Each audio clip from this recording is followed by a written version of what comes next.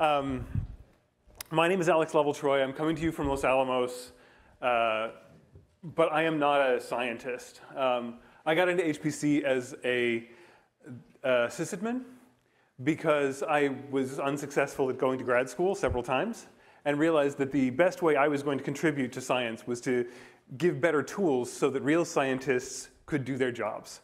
So today I want to talk about the kinds of tools that I helped to build, and more importantly, how building a community of open source developers around those tools is critical to the future of having HPC continue to run the way we've done it for years, where scientists are able to make the changes that they need to the tools they have to tweak them in the ways that they want. So I don't have a lot of time. I'm going to jump right into this. We started creating this consortium of sites that are all interested in a cloud-like HPC experience on-premise. Because we felt like there were some problems. And I think Dan yesterday summarized it very nicely as being a small tail on a large dog. What we're seeing more and more is that because of various things, like here, we are no longer the ones that dictate the way the systems get built, the way the software works. We get what is coming through the much larger $300 billion AI market. The cloud market is massive.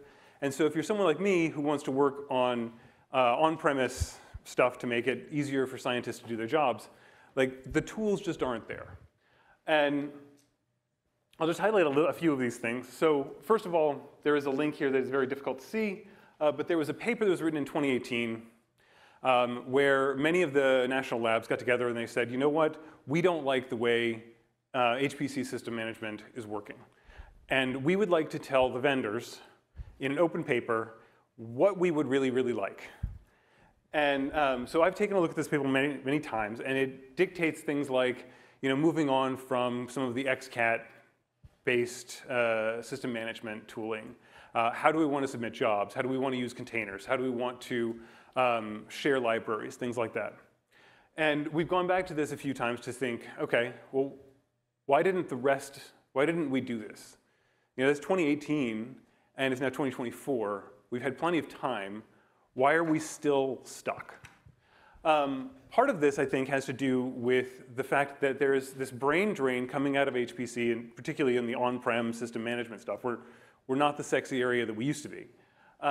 And where that's been going is like the people that used to do that kind of innovation, they went off and they built the cloud, right, about 15 years ago. And since then, things haven't really changed in this part of our world. That also has meant that our HPC systems have to sit totally isolated. We can't integrate them with workflows easily with the rest of the tooling that we're buying, the rest of the tooling that we have out there. So we have to say, okay, well, we've got these security rules for everything that you interact with on a day-to-day basis, but then we've got these totally different security rules for those weird supercomputers that sit off in the corner. And if you ever want to connect those two, well, it's going to be bureaucratic, it's going to be slow, and it's not going to be something that can do a feedback loop. I think part of this is also misaligned incentives. As our industry is a smaller portion of a larger industry, the incentive to fix this problem isn't one that most companies can approach profitably. And that is not to say that they're not interested in approaching it. It's that if they try to approach it in a way that allows them to have some profit, they get stuck. Because we have big dreams, and we have small checkbooks, comparatively. So what we decided to do was create a consortium that said, we're not going to ask the vendors to do this for us alone anymore. What we're going to do is say, bring people together and create this consortium, put a bunch of stuff out on GitHub, start talking about the problems that we've been having, and then figure out how to build the next generation. And we're doing this at OpenCHAMI.org. My apology for the name. OpenCHAMI doesn't really trip off the tongue easily. It's not an easy one to explain. It's the one that we have chosen. It's open, composable, heterogeneous, adaptive management infrastructure. My guess is that we're going to evolve that a bit, but we'll keep OpenCHAMI.org for you to go back to. Now, we're not looking to get all of the HPC stack into this. There's lots of other programs, lots of other places out there that are like, we want to do a curated list of all the software you need to run a job. And we actually think that that's great, but a modular approach that allows you to pick and choose the pieces you care about at the various levels is likely to be more effective if you're used to an open source world. So what we look at is, you have bare metal. Chances are you have a pretty good idea, you know how many cabinets you've got, I hope, right? And you know what's in them, probably. And you're pretty sure what firmware was loaded on it the last time you booted it up, you think, right? So that's the state at which we start. We got to figure out what all the things we have actually are, not what we thought they were the last time. And we need to get that to the point where we can run Slurm on top of it. And I'm just using Slurm as an example here, but whatever your scheduler is, Slurm has become very common, and so it's a good shorthand. Now, we've also agreed that we're going to make a lot of the features optional and modular so that you can bring in, you know, your own cloud-like authentication. So when I talk about having to put the HPC center system in a corner, part of that is I can't get a short-lived token to do the one thing I want to do on the supercomputer. I get the whole thing, or I just get a job, and I have a queue, and but if I want to start working with Jupyter notebooks, I can't have something that starts outside the supercomputer, does something inside the supercomputer, and then moves it on to the next, all in the same Jupyter notebook, because the authentication doesn't line up, the security doesn't line up. So we think we should be able to fix that, but we don't think that that's something you have to change. If you choose to use OpenCHAMI, maybe you don't want that. Maybe you like the way it works today, but you just wish you had some of the other features. So modularity is a big piece of this. Everything is opt-in. Everything is something you can choose to use or not use. Right now, we're working on the scaled-down version of this because we believe that access matters. And we want people who have a Raspberry Pi and a couple of nodes to be able to bring this thing up. Now, we haven't actually run it on a Raspberry Pi yet, but the resource consumption that we're using is equal to about that. We also know that we're Los Alamos. That's not the size of cluster we use. We use much bigger clusters. And so we need to kind of target what's the biggest thing we could imagine putting on the floor. And so I just threw 60,000 nodes up there as an example. We could say 100,000, we could say 50,000. I mean, we're basically saying we need to scale out to infinity, whatever that might be. The modular approach that we're taking is based on the idea that if you have some containers, you can run those containers at a small scale. You can also horizontally scale out to as big as you want to go, and you're still going to get the same performance, the same impact. So right now we're working on, yeah, here's another link that hopefully you'll be able to click on when we send out the slides. So we've got a set of interns that come every summer down to New Mexico, which is a beautiful place to be in the summer. It's up high, it's wonderful hiking. If any of you have interns that are looking for a paid internship, not this summer, we're full this summer, but next summer, it's great to have them. We're going to have, I think, 4 teams of 10 grad students. Some of them are going to be like geology students and like English majors, things like that. Others are going to be more computer science. We want them all to be able to build a supercomputer in the first 2 weeks and then use it to do something. We've got a list of like 20 projects that they can choose from. So what we've decided to do is for this scale down to manage 10 nodes from Raspberry Pi, we're going to give this to the interns this summer. And we want all of those interns to be able to follow our directions, use our containers, get everything going to the point where they can take that and run with it. And we anticipate that if we give the interns the ability to break it in May, then, you know, around August or September, we will have fixed all of the things they showed us we broke, that we didn't do right, and we'll have something that can be called like a first release. But when I submitted the abstract for this talk, it was about collaborative development, and all of the things I've just done is tell you about this cool thing I'm building that I want help with. So I want to move this on to the development process of this. We are doing this in public on GitHub. We do have a governing board. We do have a technical steering committee. We have to make sure that each of the various sites are getting their needs met with our tooling, and some of them are more active than others, but we want everyone to come on this journey with us together. So what we have learned over the past year, and some of us have been doing open source for a long time, so we kind of had a head start, is what I'm going to call the collaborative development wisdom that is necessary to bring an HPC group of people into a project like this. And so I'm going to go through each one of these, but complexity is opt-in. If the interns can't handle it, chances are good they're not coming back. Solve problems that matter to you, because we don't have time to fully document every problem before we start trying to tackle it. So if you know what the problem is, you will be able to make good decisions about what you're changing. I don't know what your problem is, so you should help me figure it out. Governance matters. This is for disagreements, how do you handle them? And consensus is slow. Because as we've all seen, if it's not your day job and you're not being paid for it and there's no hierarchy, committees can take a really long time to make a decision. All right, so start simple, opt into complexity. This is one of the things that we set up early on, and this is what is allowing us to start with the interns. The stuff on the right there,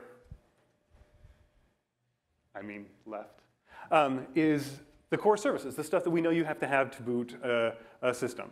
And all of that is kind of standard. The stuff on the other side, we want to support that, but we don't want you to be forced into it at the beginning. And so as we're making a decision about what we want to include in OpenCHAMI, we're always coming back to this. Well, wait a second, is this something I want to opt into? Or is this something that I have to learn before I get started? And we're putting a whole lot more in this column than we are in that column. This should be very basic. Like, this should actually feel very comfortable to you if the last system you managed was a Beowulf cluster in 1997, right? Pretty similar stuff. This is the stuff that you are hearing about, that like all the AI, if you have customers that want to use your HPC systems, all your AI people are asking for this stuff. And so we got to make sure that that's perfect, and then this is something you can opt into if you want it. Solving our own problems. So one of the first things that happened was we got this laundry list of all of the things that a system like this needed to do. And I called them desirements, because they're not requirements. We just desire all of them. And they're unprioritized, because it's as I think of them. And when the list is long and you can't tell what's important, you have to push back and you have to say, well, wait a second, but why do we do one thing before another? And the way we solved this was to turn this around and say, if you care about the problem, we want you to give us the straw man on how to solve it. And we move quickly. We do daily stand-ups. We throw away code when we need to. So if you get a week into development and we all hate what you're doing, we all think that you're headed down a wrong path, we've got time to fix that. But you've done so much work in describing the problem and showing an approach that if we have to burn down that straw man approach, that's an easier thing to do than to spend a month trying to scope out exactly what the features are that fit into this. And so when we ask people to solve their own problems, that is what gives us the idea of what we should be prioritizing. If it's worth it to you to work on this. What we have to have to put this in place, we have to have a license that it permits anyone to take the code and change it in any way they see fit. We've chosen the MIT license.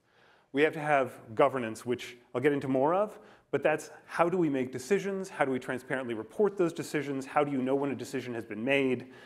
These kinds of things matter. And in an open source governance world, if you don't have strong governance that people can understand, then they'll leave your project because they don't understand how to fit in. Support and feedback and access, these all have to do with being in public all the time.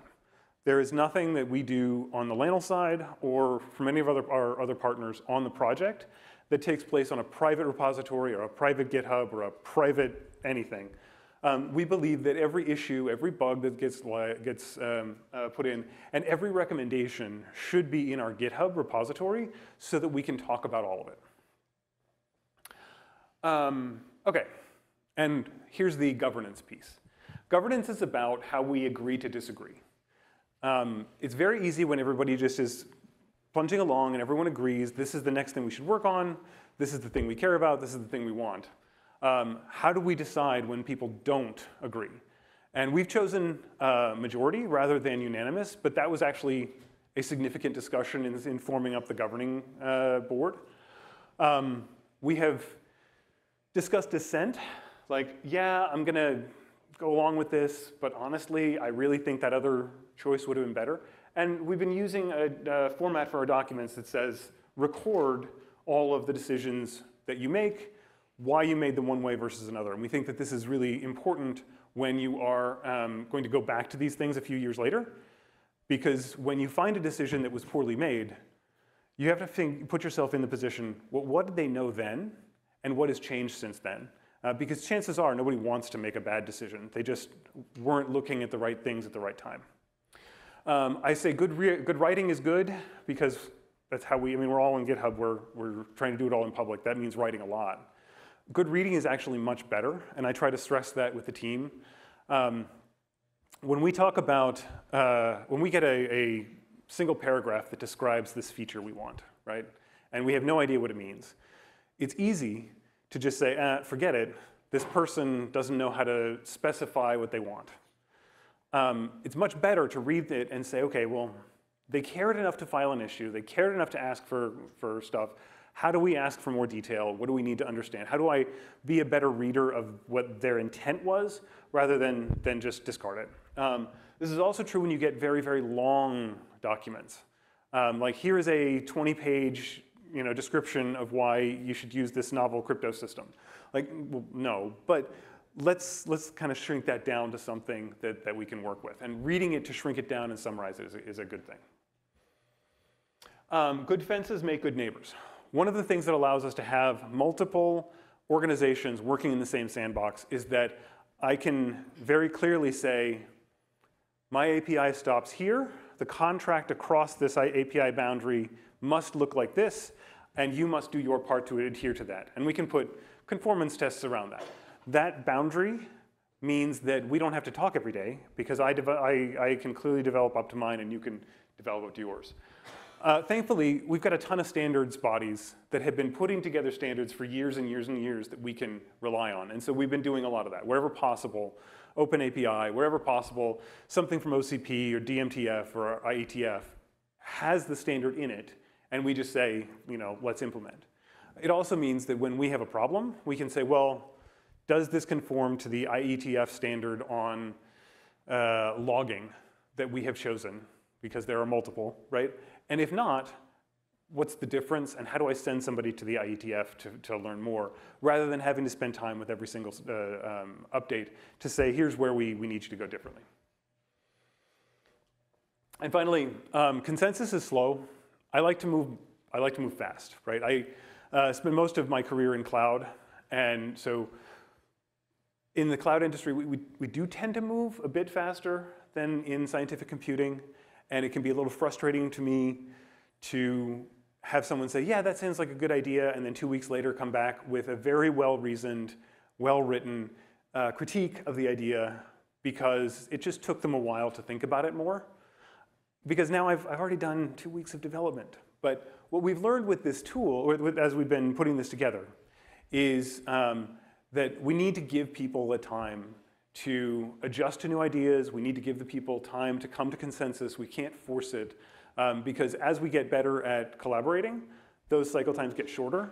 But if you force somebody to move before they're ready, it can be a very, very scary thing. All right, so this is the plug. We are looking for help.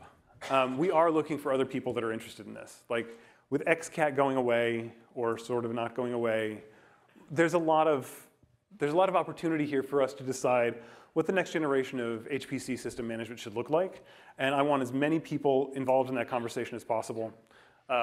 If you want to come to Annapolis in about a month and join us, that'd be great. But if you just want to go to the website and say, here's something that I think would matter to me, we would really, really appreciate that.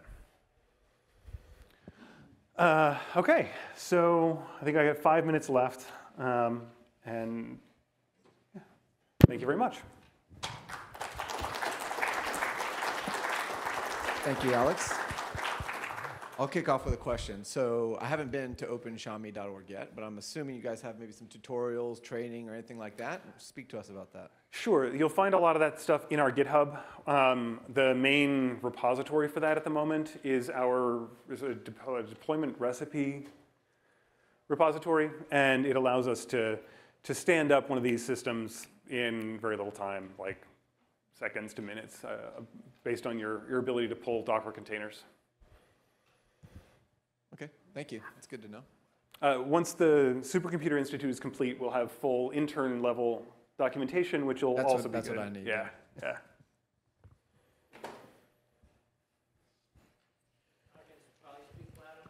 there a funding mechanism behind it? Yes and no. So everyone who is part of the consortium has kind of signed on to providing resources. And some of that is funding and some of that is people. Some of that's direct funding and some of that's people. We also have contributors that are not currently being compensated. They're doing it because this is something that is useful to them. And one of the things we've heard is that this allows HPC sysadmins to become an expert in something rather than wait for the next system to come along and totally change what they're doing. And that's enough of a motivation to get involved.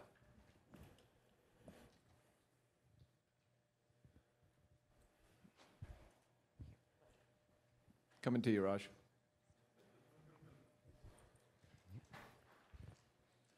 Thank you for the presentation.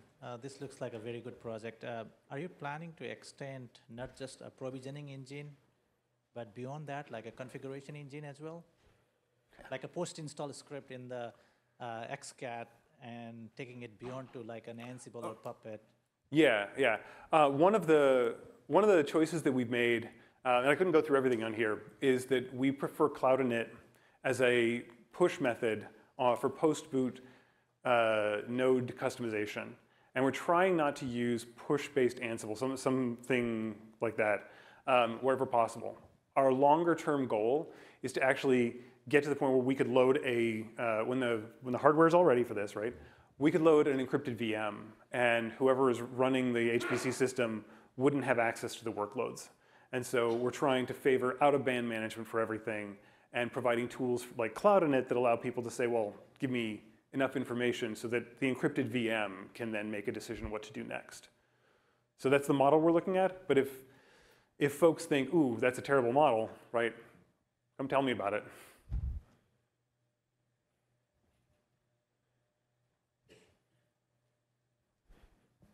That's the one right here. There was an effort that I thought was called OpenHPC, maybe, that was supposed to work on standardizing the software stack for sort of HPC Linux clusters. Are you guys connected to them in any way? Yes and no. I mean, so we are connected to them, but we're not part of it. OpenHPC tries to be full stack, a curated set of software, soup to nuts. And if you like all of the pieces except one, OpenHPC is really hard to pull out that one piece you don't like. And so we're starting from a modular place. Now, if you wanted to use OpenHPC for your system images, for instance, and OpenCHAMI for your hardware management, there's nothing to stop you from doing that. And in fact, we would really like to see something like that happen.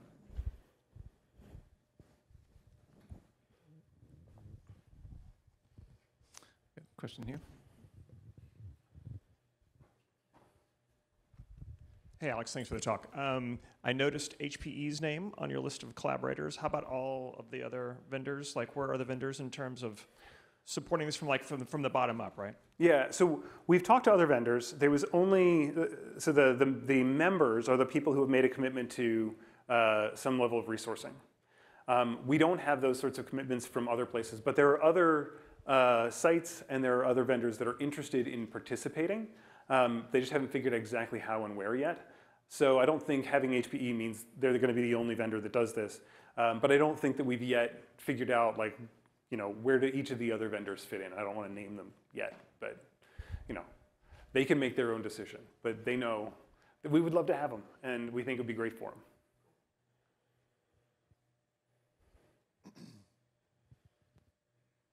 All right. Last call. Okay, let's get a round of applause for Alex. Thank you, sir. Thank you very much.